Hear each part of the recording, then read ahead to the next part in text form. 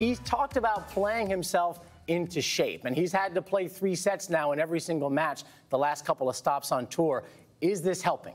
I think it is. I think getting through the match yesterday where he really had to battle, got a little bit lucky, took advantage of his opponent maybe getting a little nervous, but that's tennis. And Novak Djokovic understands that sometimes it's just one match. It may be a moment in a match that really sparks your tennis and helps you through the rest of the year. And I think for Djokovic, getting onto this red clay, it's a surface where he has, such an advanced skill set. The fact that he's getting through these tough matches, gaining the confidence, and Kecmanovic, he's been playing well. He's an in-form guy, so it was a good test for the level of Novak Djokovic. A lot of people like Kecmanovic in this match, but Djokovic showed, despite being tired, clearly being a little fatigued the day before, he was able to bounce right back. Absolutely, and coming off of his stint in Monte Carlo, where he seemed to kind of give out physically in the third set, that has not been a problem so far here. 3 hours and 20 minutes yesterday, another long 3-setter today against a very in-form player.